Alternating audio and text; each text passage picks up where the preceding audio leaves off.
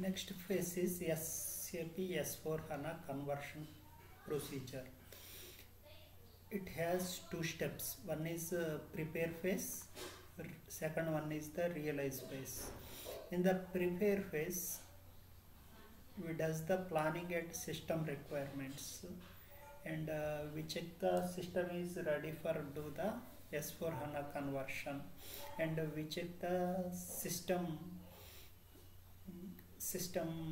requirements like whatever the operating system database and whatever the ERP system to convert, like that is it ready to convert the S/4HANA conversion or not. For example, like is it the ABAP system or is it the Unicode system, like that we check the system requirements. Next we use the maintenance planner to download the software, and we generate the stock required for the conversion, and we check whatever the add-ons is it suitable for the S/4HANA conversion.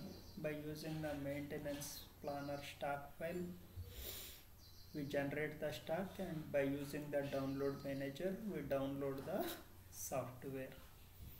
Next in the SI check, we verify the simplification items which are relevant for the conversion.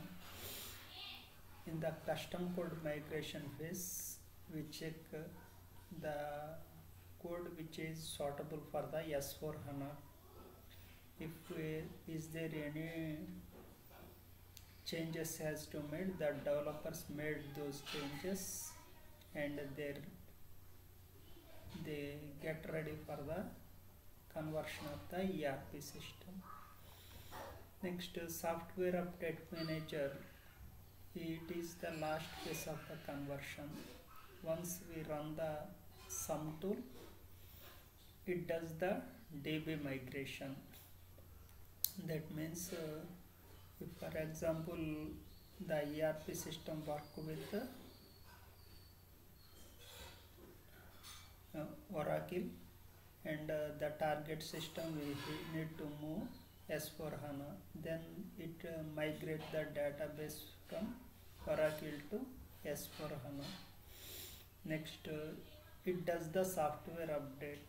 That means now the system is working with the ERP software. It has to convert to the S/4HANA. This software update made by some. Next data conversion. The data in the ERP system is in the Oracle database. The target database is S/4HANA database. The sum tool converts the Oracle data to HANA data. That is the data conversion. After end, the sum tool check the cross app and the application specific follow on activities. This is the conversion procedure.